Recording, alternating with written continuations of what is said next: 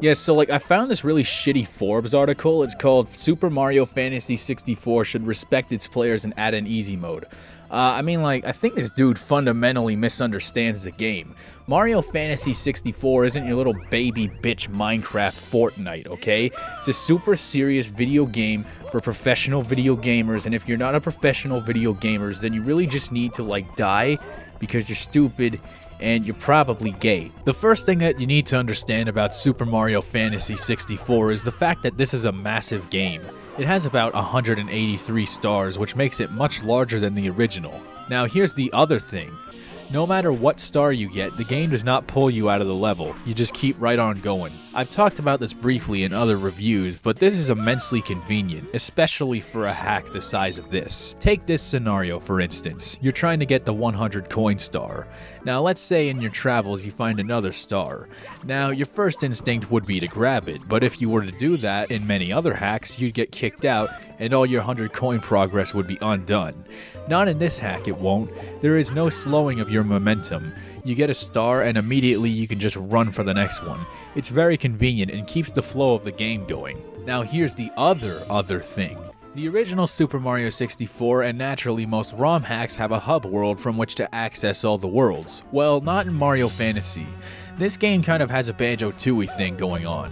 What happens is every level connects to at least one other level through different exits. This gives the game the impression of a grand adventure, like you have to cross the treacherous swamp to get to the high mountains, to get to the beach, to come back around to the start where you can enter this part of the level.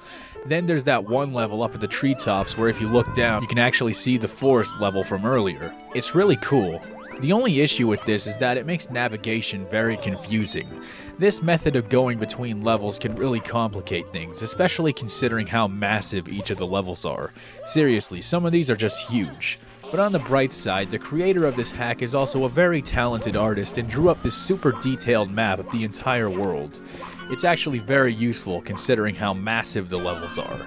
Now, naturally, the game is not mission-based because of the way the levels are arranged. The big issue with this is that this means there's no documentation of which exact stars you have gotten in the exact levels, which means you have to keep it in your head or do it manually. In my case, I've been recording pretty much every minute of gameplay that I put into this game, so I actually do technically have it documented. So that's good for me. But I don't imagine most people would be doing that, so you're otherwise out of luck. It wouldn't be quite as bad if the levels weren't so gargantuan. Sometimes they're even borderline labyrinthine, which makes it even worse. Needless to say, the game is challenging. Now, for the most part, a lot of the difficulty comes from exploration and tricky jump sequences, which is pretty normal. Then, of course, you have the Bowser fights. Now, a common theme in ROM hacks is to make boss fights more challenging by turning it into a satanic bullet hell clusterfuck, which can really start to tread the fine line between grotesque brutality and complete fuck. Most of the game is reasonably challenging though, while some parts do require an intense amount of precision and will literally kill you if you aren't quite on point. In fact, one level in particular made me extremely angry, and then another one made me somehow even more angry. It's not on the level of something like Super Mario 74, but if you're bad at the game, you'd better get good, and I believe you can do it. Now, on the bright side, when you die, you don't get kicked out of the level, which means if you were going for 100 coins, you still keep them if you die, which is important because you are most definitely going to die, unless you're some kind of psychotic Olympic level Mario 64 speedrunner. If you are, maybe you could explain to me if there's some kind of sixth sense to be able to tell when there's an invisible wall in the area. That would be amazingly helpful. Yeah, this game has invisible walls, but for games of this size and scale, that's something you pretty much have to expect. When you're being as ambitious of this, you're going to miss some things. But aside from that, and sometimes the camera, the game is more than stable. The level design is pretty great. Each level gives the impression of a cohesive world. You start out in this small Babam village that has a forest on one end and then a beach. And then the beach has a motherfucking arcade in there. And they got Donkey Kong. Now that's the real shit.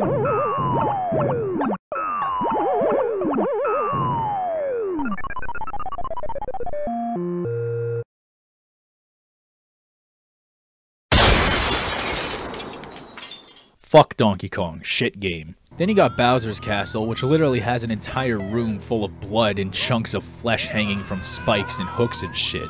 It's actually pretty messed up, and very far from what you'd expect from a Mario game. There's also these tortured, demented chain chomps who seem to be cyborgs of a sort or something like that. There are sort of explanations for all of this. The game does have something of a story, and Mario himself actually canonically speaks in this game, which is a little weird. Whenever you talk to someone, the text box shows who is talking, and they have actual conversations. Mario is actually a complete dickhead in this game. Like, he has a respectful conversation with maybe 2 people in the entire game, and the rest he's just being a prick.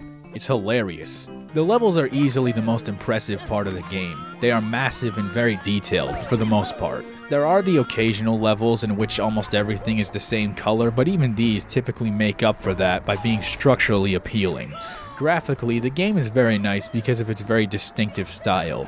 It's different from the original. It's going for a slightly more balanced look between the cartoony look of the original and a more realistic style. One of the biggest triumphs of this game would have to be the music. There is music from all sorts of games, and almost all of them are very quality remixes.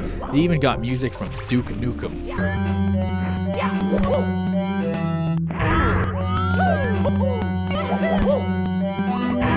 and Mortal Kombat.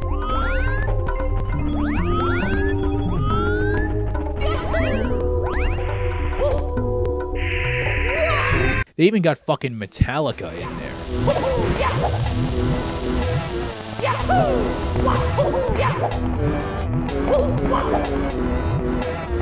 That's insane.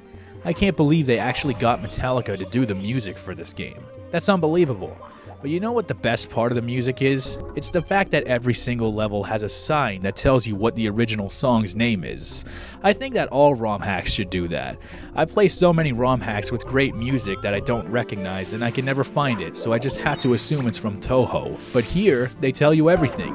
It's great. This game is probably one of the best hacks I've played in a while. The idea of interconnectivity between all the levels gives the world a really great sense of unity. The sheer size and scale of the game will mean that you will get a ton of mileage out of this one. And you'll also discover a lot of amazing video game music that isn't from Toho.